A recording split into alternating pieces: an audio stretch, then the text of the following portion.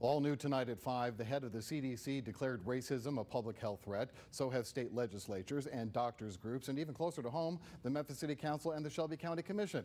But not state lawmakers in Nashville. Local 24 News reporter Jenny DiPrizio on why a resolution is being pushed aside. Tennessee State Representative Antonio Parkinson says lawmakers sending his resolution to a summer study session is essentially killing his bill. He doesn't understand why lawmakers are having such an issue with it. When you show the correlation between who's dying in numbers in this pandemic, there's the evidence of racism affecting healthcare.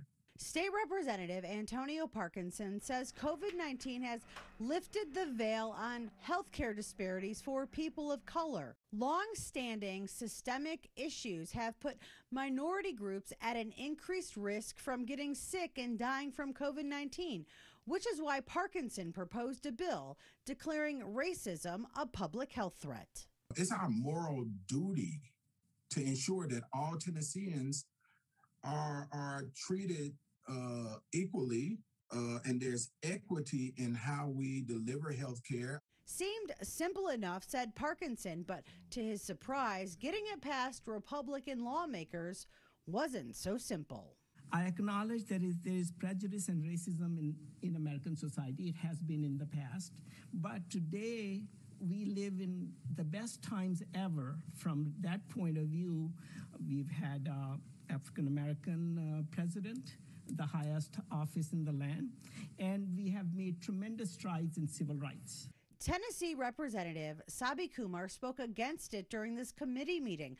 The Republican doctor from Middle Tennessee told lawmakers while he believes there are disparities in healthcare, he disagreed that racism in healthcare exists. Your resolution says that there is systemic bias and racism in healthcare.